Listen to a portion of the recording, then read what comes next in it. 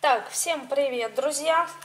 Начинаю свой влог с того, что буду сейчас мариновать куриную грудку и запекать на противне вместе с овощами в духовке. И сейчас мы с вами приготовим маринад, который делается из соевого соуса. Вот такой обычный у меня стебель бамбука. Вот, я наливаю прямо вот сюда соус. Так. Ну, потом посмотрим, может быть, еще долью, погляжу. Также нам понадобится приправа для курицы, любая, которая у вас есть. У меня здесь 4 зубчика чеснока. Также нужен будет мед. Ну и, соответственно, курица. Значит, что мы делаем? Сейчас мы в соевый соус натрем с вами чеснок. Если есть чеснокодавка, можете через чеснокодавку. У меня просто ее нет. Так, чеснок натерли. Сейчас я добавлю сюда приправу. Можете еще черный молотый перец туда добавить. Так, добавляю мед. Но меда прям немножко, потому что слишком сладкое я тоже не люблю. Примерно вот чайную ложку, наверное, полностью с горкой. Давайте хорошо все это вот так перемешаем. Хотите, отправьте на данном этапе майонез, если он у вас есть. Но так как я сейчас от майонеза отхожу, я потом лучше перед, как отправлять буду в духовку, смажу курицу сметаной. И сейчас нужно порезать курицу на порционные кусочки. Вы можете использовать, кстати, любое мясо, ну, свинину. Потом можете использовать целую курицу, порезанную на части. У меня будет куриная грудка.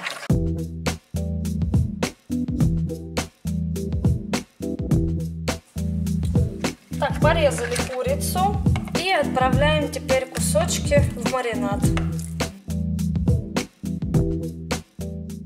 Все нужно хорошо перемешать.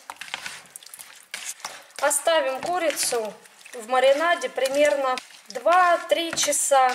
Можно на ночь, если, допустим, вы накануне можете приготовить. И поставим в холодильник. Так, я еще решила курицу добавить на мои любимые вот такие приправки.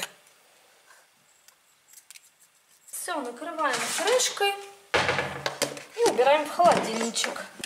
Также я добавлю картофель, нарезанный кубиками. Потом кабачок, он у меня замороженный, я его тоже порезала кубиками. И сейчас хочу морковь тоже порезать кубиками. И получится у меня, знаете, по типу как гавайская смесь. Так что морковку нужно нарезать.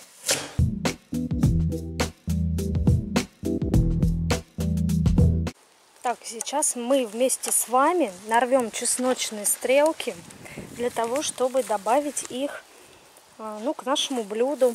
Когда я добавляю чесночные стрелки, мне очень нравится их аромат. И получается, знаете, такое впечатление, как будто мы добавили с вами фасоль стручковую на вид. Я имею в виду не на вкус, конечно, на вид. Вот, и поэтому я их никогда не выкидываю, а использую.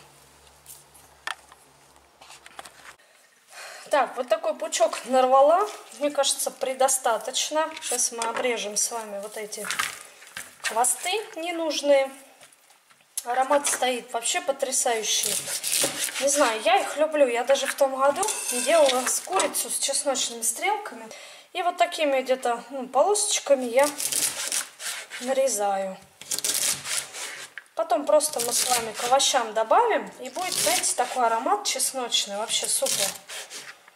Ну что, друзья, вот такая вот красивая у меня заготовочная смесь получилась. Сейчас я еще достану брокколи, но это потом тогда, чуть-чуть поближе. И будем все с вами укладывать на противень и готовить. Так, начинаем оформлять наше блюдо. Я перемешала картофель с морковкой.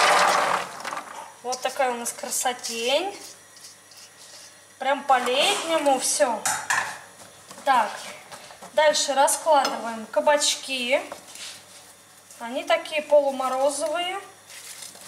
Прям вот так сверху. О, вкуснотища будет, наверное. Так, сейчас надо это все посолить и полить маслом. Узнаешь что. Так, сейчас посолим. Поливаем маслом. Ой, как полезно и вкусно, Вероника, ты не представляешь. Так, и берем нашу курицу. Так, и берем нашу курочку замаринованную. И укладываем прям вот так сверху.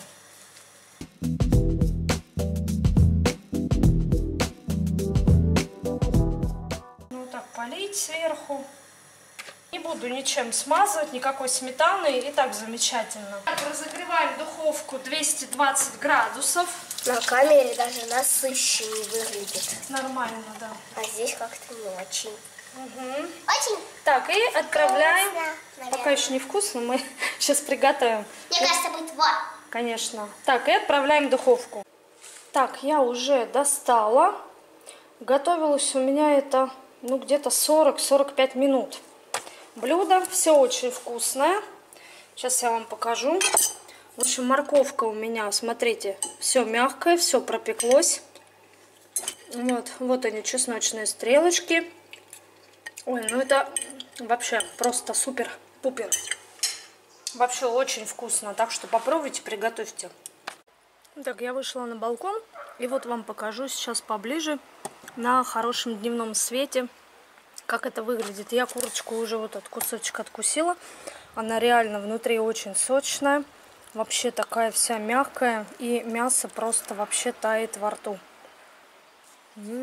Очень вкусно. Решила я себе смузи сделать из клубнички. Нарвала уже вот столько к вечеру. То есть клубничка зреет прям, знаете, не по дням, а по часам. Прям быстро-быстро. Сейчас вот это все отправлю сюда. И будет у меня клубничный коктейльчик. Ням-нямка.